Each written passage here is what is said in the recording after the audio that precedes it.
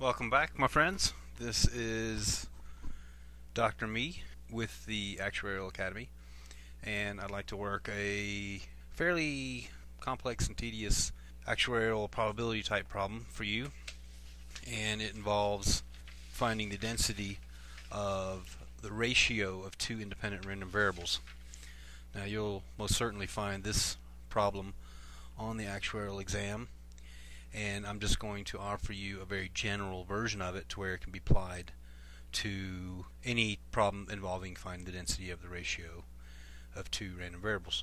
We'll begin with two densities, random variable x distributed as an exponential random variable with rate 1, and another random variable y with rate 1/2. So this is an exponential random variable, this top one x with mean 1, and this random variable here, y, has mean 2.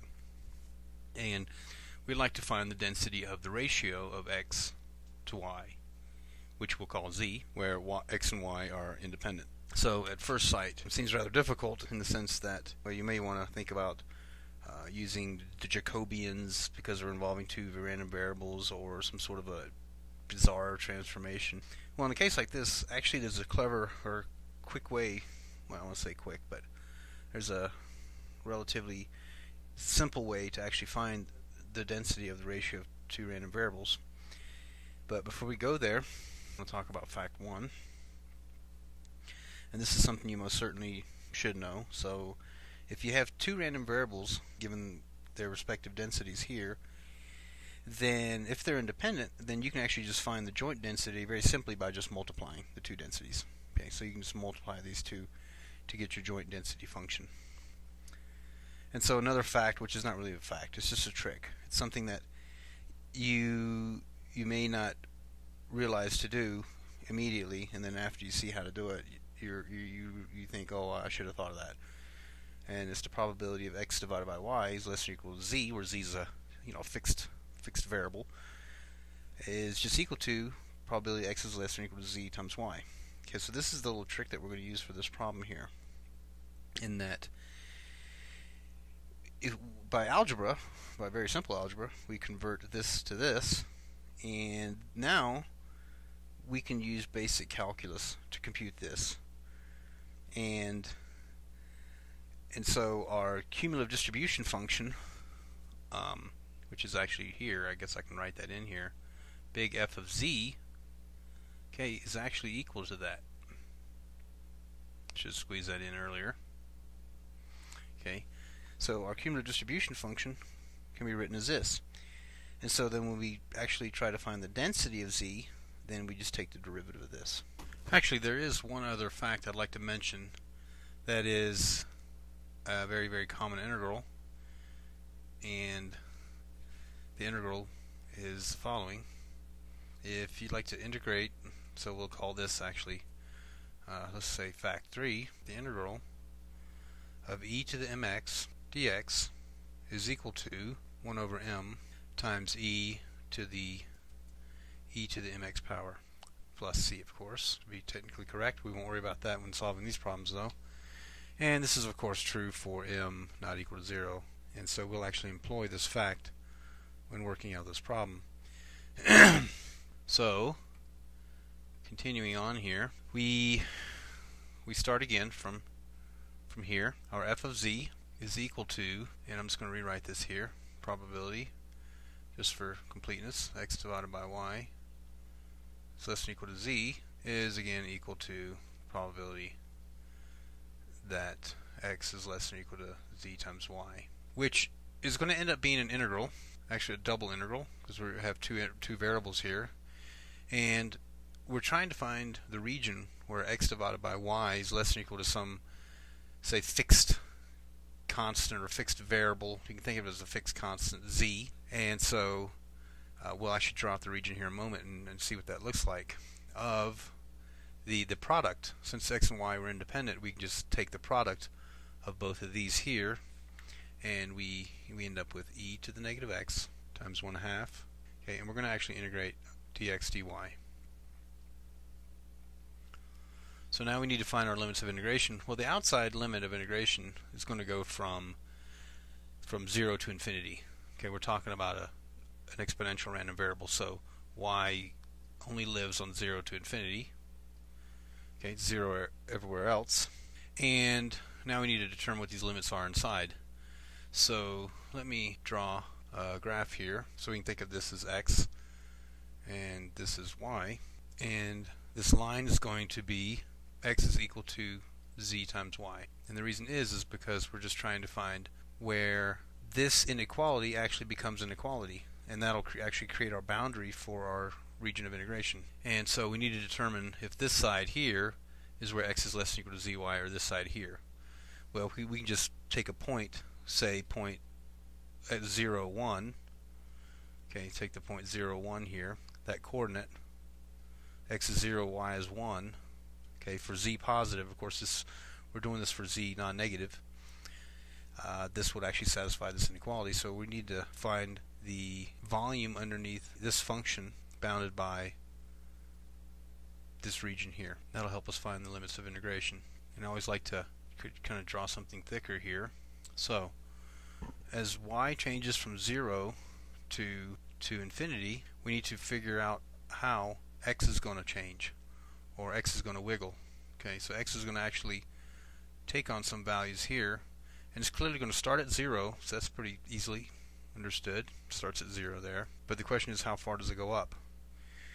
Well, for any given fixed y, as we're integrating here, it's going to go to z times y, because that's where it actually stops. That's where it's equal.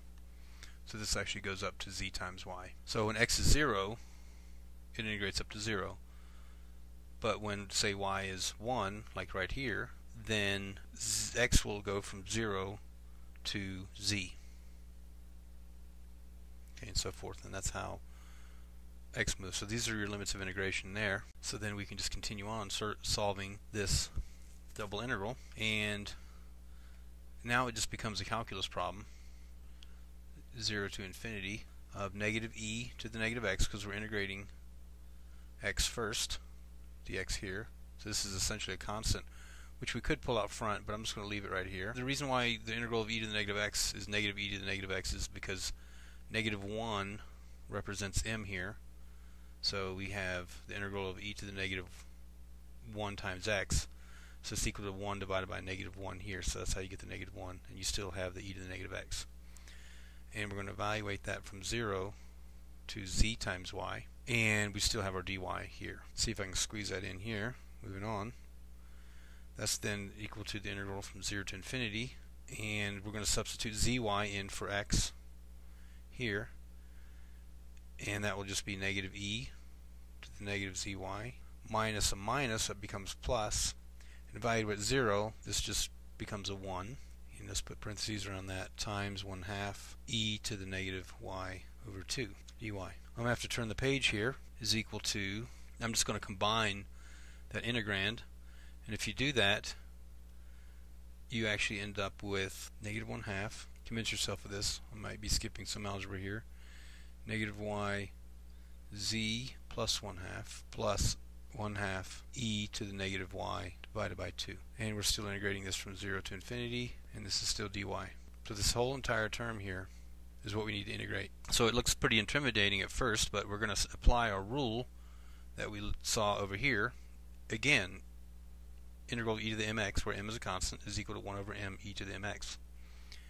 And our m here is actually equal to z plus 1/2, because that's really the constant. Z's not a variable here, so when you apply that and you make sure you get the algebra right, these problems can be pretty tedious. You end up with 1/2 times 1 divided by z plus 1/2. So I literally applied the rule, literally took 1 over that and put it here. Of course the negative comes along with that, but the negative cancels out with that one. The 1/2 still stays. E to the negative y times z plus 1/2. Okay, like that. And then we still take the integral here, applying the same rule. Our m here is negative 1/2. If you divide that here, 1 over m, the 1/2s cancel, so you're just left with e to the negative y over 2, all evaluated from 0 to infinity, this entire expression. So I'm going step by step through, because this one is a little bit tedious, If you evaluate this at infinity, you're going to see that this goes to 0. This is just a constant here, so e to the negative y. This actually goes to 0, so that annihilates that. And this also goes to 0. So anything for infinity, it goes to 0. So if you want to make that really, really clear, you literally have 0 minus 0 minus whatever you get when you plug in 0. Okay, if you plug in 0 here, then this just becomes 1, and you're left with 1 over 2 1/2 times the same quantity, and then minus 1 here when you plug in 0. So you have to make sure you keep track of all this. Okay, again, you have to be so careful because you have this negative here, so this ends up becoming 1 minus this quantity here. I always like to work these out very carefully to make sure. Not try to be too much of a hero in terms of algebra gymnastics. Just make sure you do your housekeeping, okay, like that, which is then equal to, and you can use algebra to show that this is equal to 2z divided by 2z plus 1. Okay, you may think, whoa, finally I got the answer. And it's possible they may even have this answer as one to be selected, which would really be sneaky on their part, because you have to remember, they asked for the density. This is the cumulative distribution function of z. If they had to ask for that, you'd be done. But unfortunately they didn't. Okay, so you have to do one more step, and I'll do that over here. If you want to actually find the density function of z, we know that is actually equal to the derivative of our cumulative distribution function, which is equal to just the derivative of this, what we just found, 2z divided by 2z plus 1, which is equal to, now again, I guess I could have included this in fact, but I don't want to make this too much of a calculus tutorial, but when you're doing the derivative of a ratio, it's I always like to remember the phrase low d high minus high d low over low low. So low is 2z plus 1. Low d high, so that's in terms of derivative in terms of z, so we're left with 2. So low d high minus high d low, and d low is just 2, all divided by low low. I know it sounds silly, but all my life I've always memorized the derivative of the ratio that way. Low low meaning low squared, which is then just equal to, after the smoke clears, you get your final answer is z divided by 2z plus 1 squared, and that is our density function of the ratio of the independent random variables x and y. Thank you.